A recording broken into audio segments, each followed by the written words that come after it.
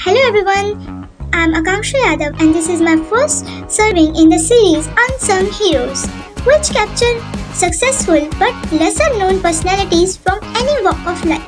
Here we go. Kamal Ranadive, India's Cancer Crusader.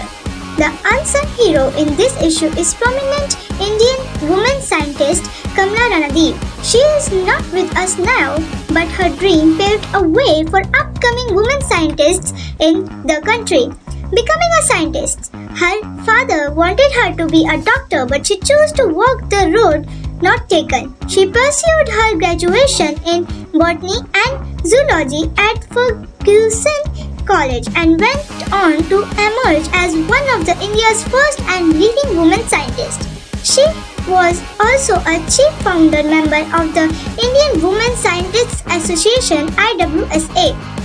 Becoming a scientist, Kamala's relocation to Mumbai post her marriage proved to be a boon for her career. She got the chance to work with Dr. V.R. Khanolkar, who was the founder of the Indian Cancer Research Center. Kamala continued her research under his guidance at the University of Bombay.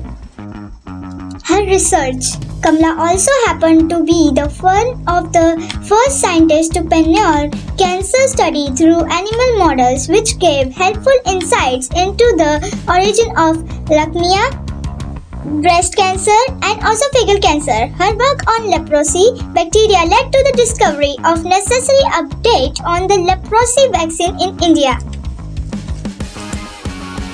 Pursuing science to bring more women under the progressive umbrella of science, Kamala, along with a few of her colleagues, founded the Indian Women Scientists Association (IWSA) in Bombay in 1973.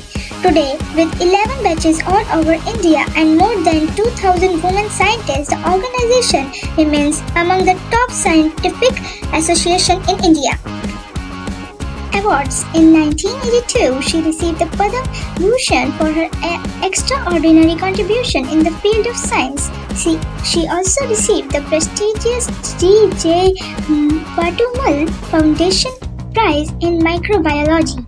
She breathed her last on 10 April 2001, leaving behind a legacy to be cherished forever.